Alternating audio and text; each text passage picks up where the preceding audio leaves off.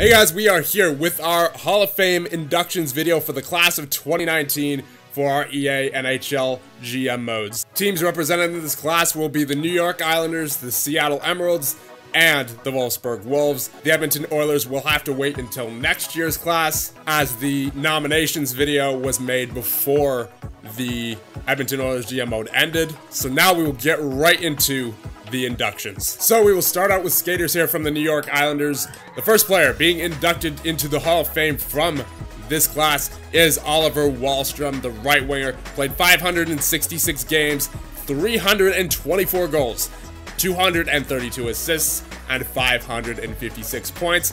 His goals for per game is at a .572, and his points per game is at a .982, making him the closest point per game player we have ever had in channel history. It is worth noting that he was a created player at the time of this GM mode, meaning that his shot tendency is going to be very high, so naturally he does get a lot of goals, but nonetheless, he is in the Hall of Fame. He was a +164 on his career, 85 power play goals, 50 game-winning goals, a shooting percentage of 14.65, so he was a very good shooter, obviously, and that is why he is being inducted into the Hall of Fame. Next for the New York Islanders, Matthew Barzal, the center. He played 732 career games, 144 goals, 533 assists for 677 points. His assists per game total was at a .728, and his points per game was at a .925. His plus minus is at a +156. He had 30 game-winning goals, and that is why he is being inducted in the Hall of Fame. Next up from the New York Islanders, we have Bennett Strite. We drafted this guy 4th overall, and he was well worth it.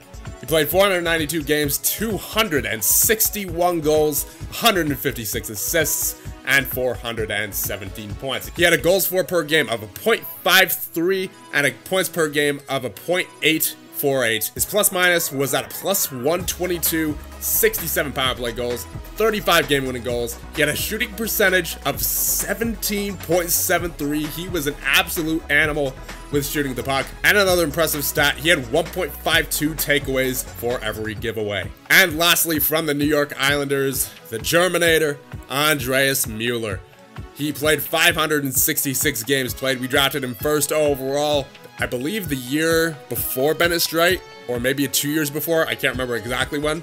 But nonetheless, he had 163 goals, 307 assists for 470 points. He had .542 assists per game and .83 points per game. He was a +160 on his career. He had 29 game-winning goals. He had a shooting percentage of 13.67 and 892 career hits. And next we have the skaters from the Seattle Emeralds.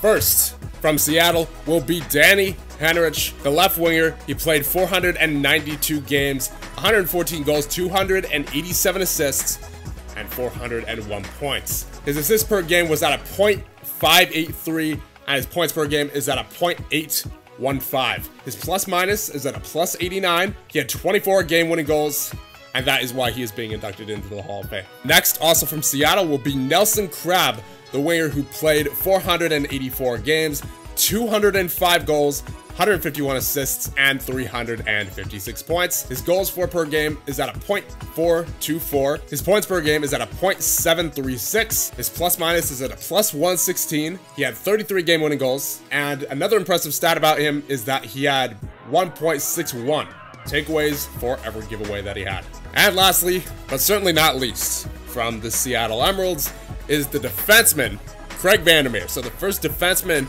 nominated into the Hall of Fame from this class. He played 246 games for the Seattle Emeralds, 55 goals, 124 assists, and 179 points. He had .224 goals for per game. He had .504 assists for per game, and he had .728 points per game. He was a +89 on his career with Seattle. He had 13 game-winning goals, and he had .6 takeaways for every giveaway. And as a defenseman, that's pretty impressive. And now moving on to the skaters of the Wolfsburg Wolves. First to be inducted into the Hall of Fame is none other than Jorg Aho. The center played 638 games, with his hometown of Wolfsburg Wolves. He had 216 goals, 228 assists, and 444 points. He didn't have a particularly impressive point total for the amount of games that he played. He had .696 points per game.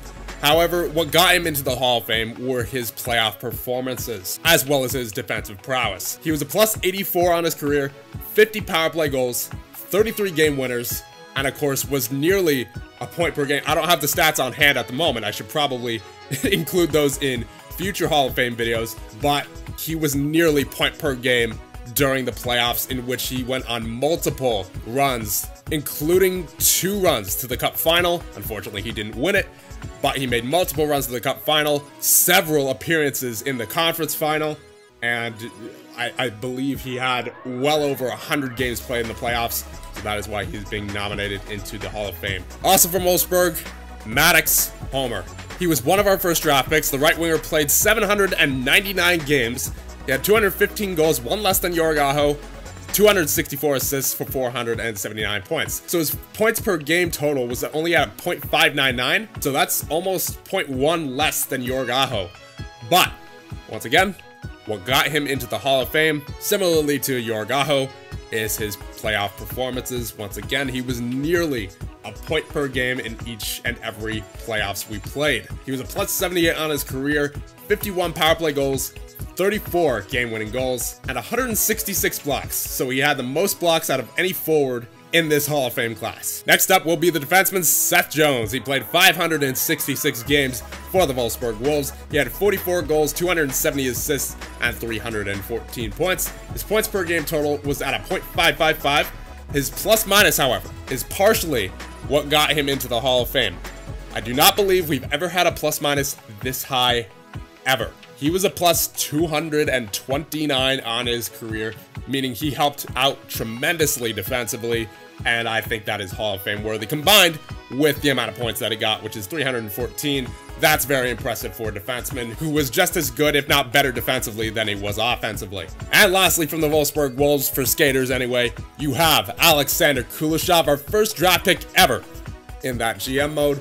820 games played for him, 133 goals, 297 assists, and 430 points. He had .524 points per game and was a +154 on his career. He had 31 power play goals and 21 game-winning goals, and he had .63 takeaways for every giveaway. And once again, that is very good for a defenseman, especially for an offensive defenseman like himself. And now it's time for goaltenders. So the only goaltender nominated from this class is from the Wolfsburg Wolves, and that would be Thatcher Demko. He played 275 games for the Wolfsburg Wolves, 166 wins, so his win percentage was at a .604. He had 26 shutouts. His shutout percentage was a .157.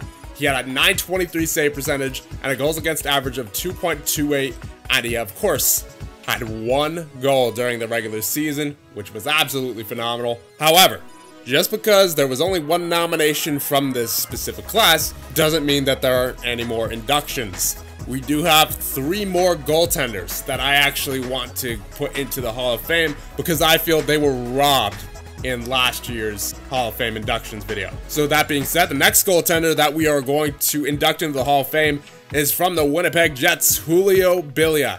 And in the 4 seasons that those previous gen games let us track, you know, remember how in previous games on the Xbox 360 and the PS3, how you could only see the last 4 seasons of stats? Yeah, that's unfortunate.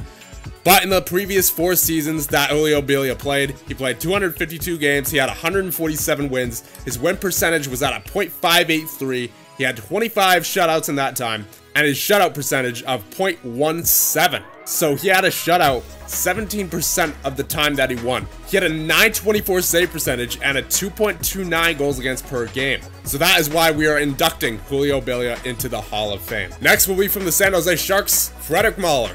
He played 362 games. He won 200 of those games. His win percentage isn't so high. It's at a .552. He didn't really have a whole lot of help from that team, especially after year number 3. I forget when we got Frederick Mahler during that franchise mode, but I know for a couple of years, the San Jose Sharks were pretty bad, as we had to pretty much blow things up because we had a veteran core such as Joe Pavelski, Joe Thornton, Brent Burns, Mark-Edward Vlasic. You know, all those guys, we had to try to unload them and start rebuilding. And once again, I can't remember when we got Frederick Mahler, but if he was with us during that time, that would definitely make sense as to why he doesn't have the greatest win percentage. He had 34 shutouts and a shutout percentage of .17, so the same as Julio Bilia. He had a .923 save percentage and a 2.28 goals against average. And the last induction into the Hall of Fame for this class will be Scott Smith from the Carolina Hurricanes. I believe he did win the Stanley Cup with us twice, because Carolina did win back-to-back Stanley Cups. I think it was either year 7 and year 8 or year 8 and year 9. I can't remember which. But nonetheless, he played 271 regular season games with us, 165 wins, a .609 win percentage, 28 shutouts, and had a shutout percentage of .17. He had a save percentage of .919 and a goals against average of 2.39. So there you go. Here are all of the newest members of our channel Hall of Fame for EA Sports NHL GM modes. And here's the full list of players who are currently in our Hall of Fame, and I'm sure we'll be doing this again next year. And that will likely include players from Edmonton, New Jersey, Salt Lake City, and potentially one more GM mode should that 4th GM mode finish before the next induction vote video. So that would be about it for this one. Let me know what you guys think, and I'll see you guys in the next one.